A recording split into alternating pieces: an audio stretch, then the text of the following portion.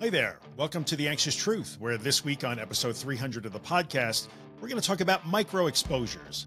Micro exposures are small ways to practice dropping your resistance when you face what you fear as part of anxiety treatment and recovery. While they may be small, micro exposures or micro experiments in facing fear without fighting can be a huge part of your overall recovery plan, especially if you're in the early stages and trying to find ways to sort of get okay with the idea that you have to stop fighting and move through anxiety and fear. If you're new to The Anxious Truth, I'm Drew Linsalata, creator of this podcast and I guess this YouTube channel. I'm a therapist practicing under supervision, pre-licensed in the state of New York, specializing in the treatment of anxiety and anxiety disorders. I've been doing this podcast since 2014, and I'm also a 3-time author on the topic of anxiety and anxiety recovery, social media dude, a mental health advocate, I guess a psychoeducator, and unfortunately a former sufferer of anxiety disorders, depression, and OCD for quite a long time in my life. The Anxious Truth is the podcast where we talk about evidence-based concepts and practices that can help you understand and overcome issues like panic disorder, agoraphobia, health anxiety, or OCD. I do hope that you find the work I do helpful in some way, but always remember that I am one person talking to many people at the same time, which means that the content I'm producing is not therapy or a substitute for therapy. Always consult qualified in-person help if you are struggling and need more than you can get on the internet.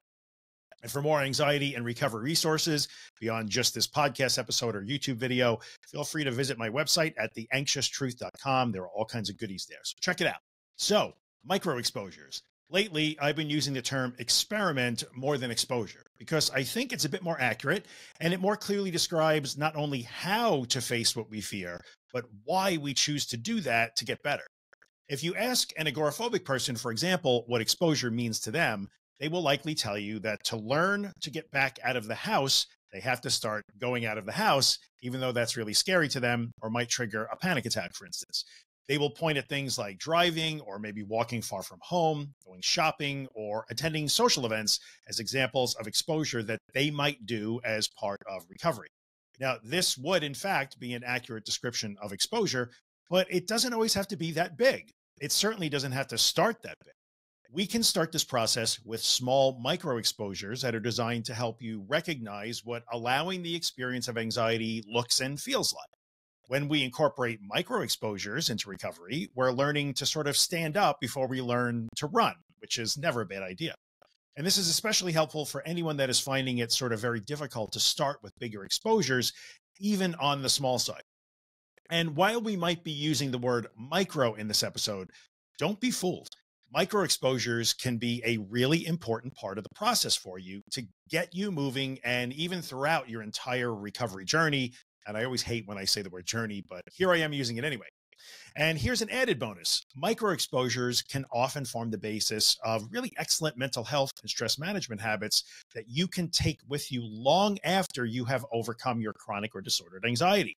These little experiments, if you will, can teach us habits that we can rely on sort of for the rest of their lives. They can be really useful well beyond this process. Of course, I do have to remind you that even before I would introduce micro exposures to a therapy client, for instance, we would do some prep work. Actually, we would probably do a lot of prep work. We're always starting with an assessment of the client's unique circumstances and how they see their anxiety issues and themselves. What you believe about anxiety, how to best address it, and even what you believe about yourself and your past experiences really does matter here. So we always start with a solid base of psychoeducation, which is teaching the mechanics of anxiety disorders and recovery, and an exploration of who and where you are, so we can decide together where you can best start with exposures, even micro exposures. Now, for more psychoeducation on the mechanics of anxiety disorders and recovery, especially if you're new to the podcast or the channel, you might refer to the first 15 episodes of this podcast, even though they are, in fact, over 10 years old now. They do need updating. They're still pretty good. Or you might check out the book that I wrote, which is also called The Anxious Truth. You can find that on my website, theanxioustruth.com, or on Amazon, or anywhere else you get books. Just search for The Anxious Truth. You might find it helpful. Now, if we do exposure to learn how to fully experience anxiety, fear, or uncertainty, discomfort, or even panic without fighting those things, it can be really helpful for us to ask ourselves how we brace against those experiences all day long. not just when driving or shopping or being social or maybe going to work or school. I mean, how are we fighting, resisting, and trying to control our anxiety from the moment we wake up to the time we fall asleep? When you question them, most people struggling with anxiety in a chronic or disordered state can quickly identify a long list of little micro avoidances and safety behaviors that they use all day long, trying to minimize the chances of feeling things that they are just simply afraid to feel. So I would urge you to take a minute or two, pause the podcast episode or the video if you need to. Think about what strategies you use all day long to try to lower the odds that you might feel anxious or get triggered. What are you doing to try to control, prevent, or fight against these internal experiences that you hate and fear so damn much? Are there rigid rules and rituals that you insist you must live by in order to be okay?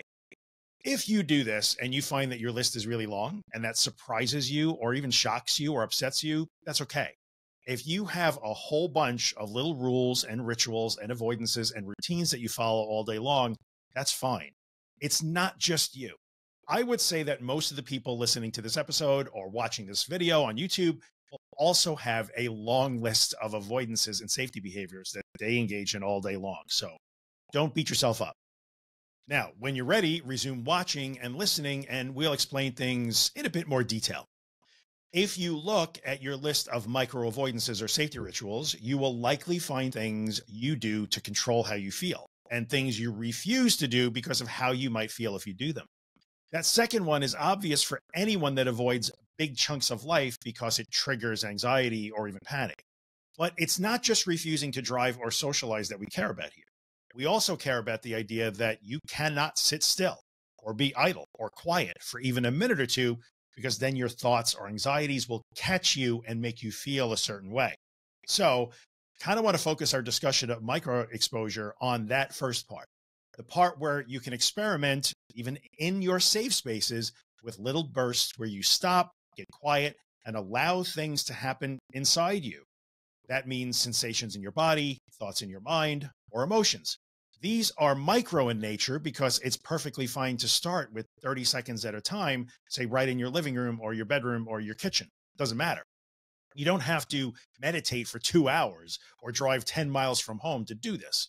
And the microness, I think I just made that word up, of these little experiments means that you can repeat them often, sprinkling them throughout your day. Does the thought of stopping and being still for 60 seconds make you uncomfortable? Well, it does. You're not alone in that. When I was at my worst, that was a huge challenge for me. Feeling sensations and hearing scary thoughts was something I tried really hard to not do all day long.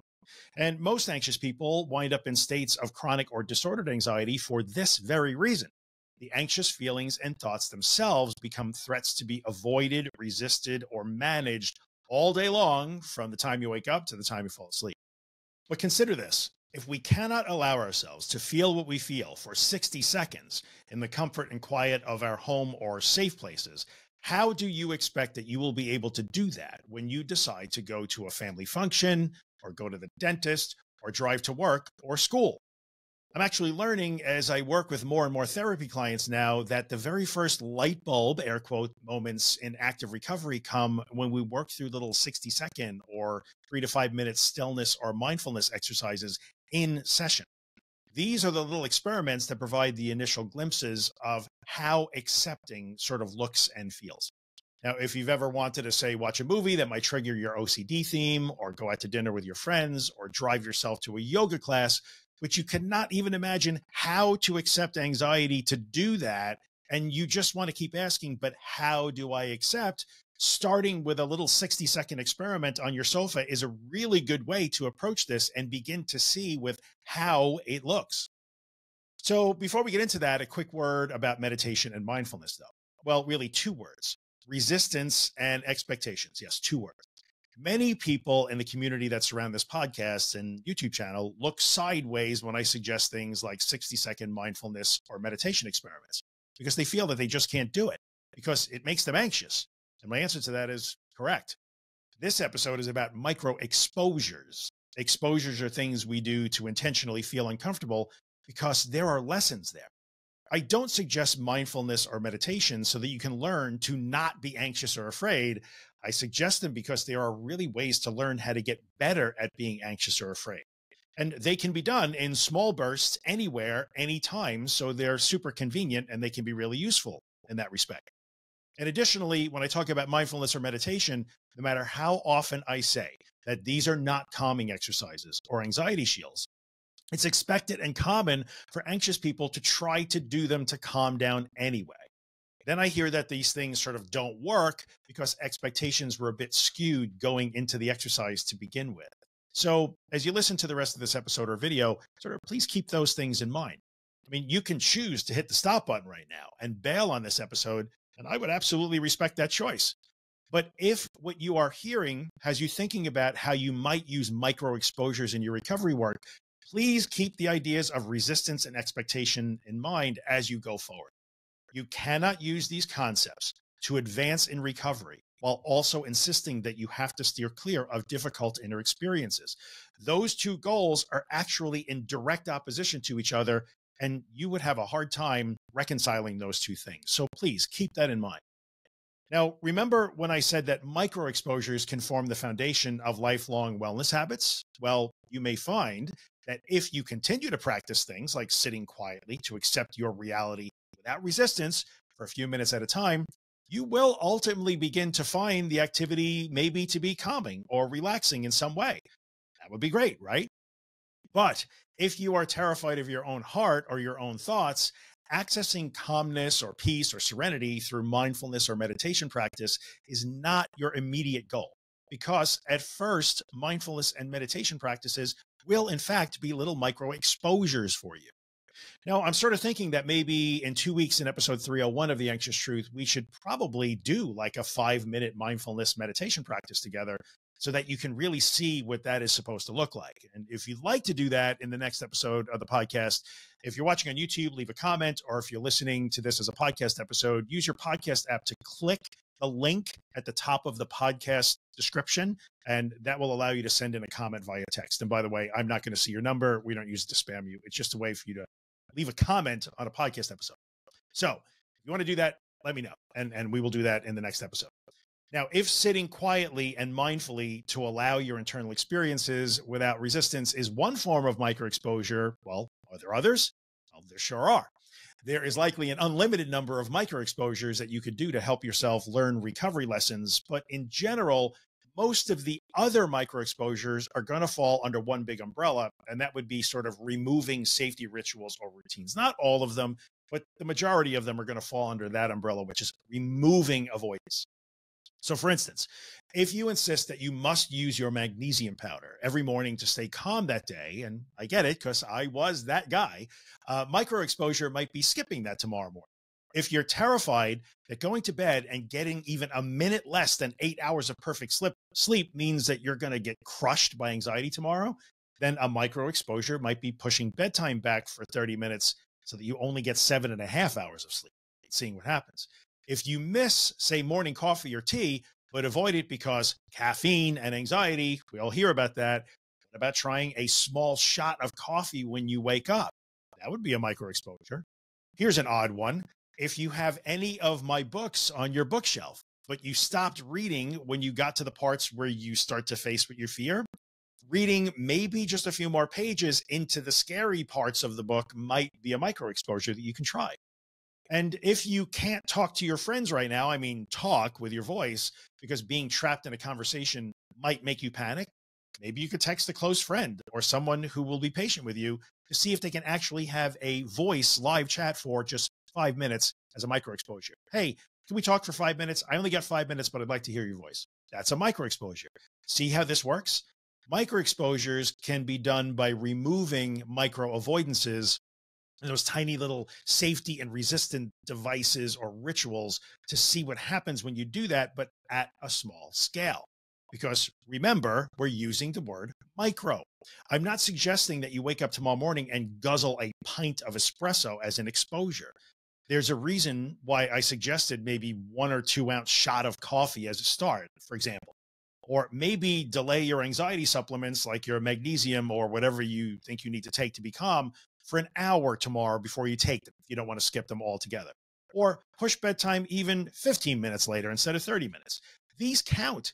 You can actually learn lessons from them if you understand and accept that when you do these micro exposures, you will likely feel a certain way to some degree. And remember, you're choosing to do that as practice. But regardless of what form of micro exposure you want to explore, always remember that the key in any exposure of any magnitude, macro or micro, is the response prevention. ERP, exposure and response prevention, is not just for OCD.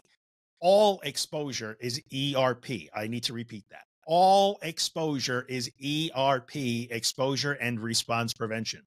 If you choose to play with micro exposures, like maybe I'm describing in this episode, the point of the exposure is to refrain from saving yourself from the feelings you intentionally choose to trigger. So for instance, if you choose to sit on the sofa quietly for 3 minutes, go be uncomfortable for 3 minutes, and then you're done. You did it.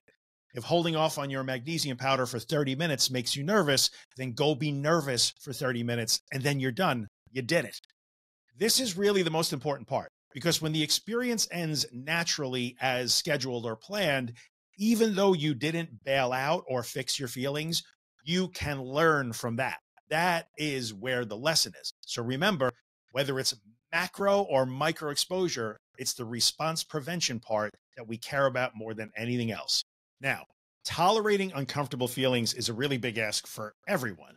This is what makes micro exposure so useful to start. Shorter duration with lower perceived, risk, if you will. But even so, if you find this at all challenging, be kind to yourself. It is supposed to be challenging to at least some degree. So if you've been struggling to come to grips with the concept of facing your fear as part of recovery, well, maybe micro exposures will offer you a way to sort of dip your toe in the water to see what it feels like. I cannot stress enough that alongside good psychoeducation and the cognitive part of cognitive behavioral therapy, even little experiments or exposures can have a significant impact on the way you view anxiety, recovery, and your belief in your ability to engage in the recovery process. So give it a shot if you're so inclined. Try some micro exposures. Take away some of your micro avoidances and safety behaviors. Sit quietly for 60 seconds and see what happens when you let things come up. Who knows what you might learn if you do that? And even though those are small things to do, they can count.